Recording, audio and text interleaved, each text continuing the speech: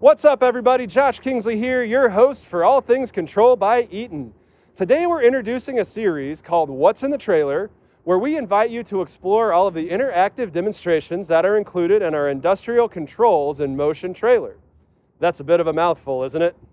We are going to look at the functionality of Eaton's innovations when applied to functional replicas of real-world applications.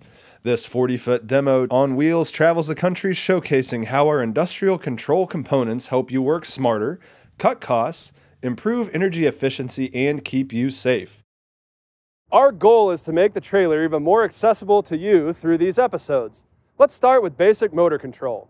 Let's see what's in the trailer.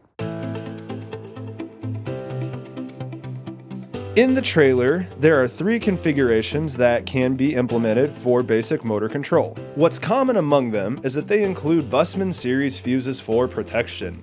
These are used for their versatility and their high short circuit current ratings.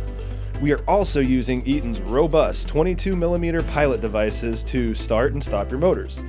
Each configuration also features starters, but they're different, which is why I'm going to explore those next.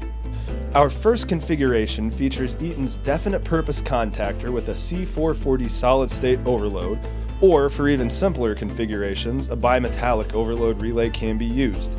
This combination is traditionally used in HVAC applications. The second configuration consists of Eaton's XT IEC contactor with a bimetallic overload, which is the go-to starter for machine builders because of its small footprint and low cost. Now the third configuration features an XT IEC reversing contactor with an XT OE solid state electronic overload. We have flush mounted 30mm pilot devices and a selector switch. These are used in an application that requires a motor to move both forward and in reverse. Think of a garage door as an example. The electronic overload provides protection for your motor, but because it uses advanced sensors, it can detect additional faults such as single phase and ground fault and can be remotely reset.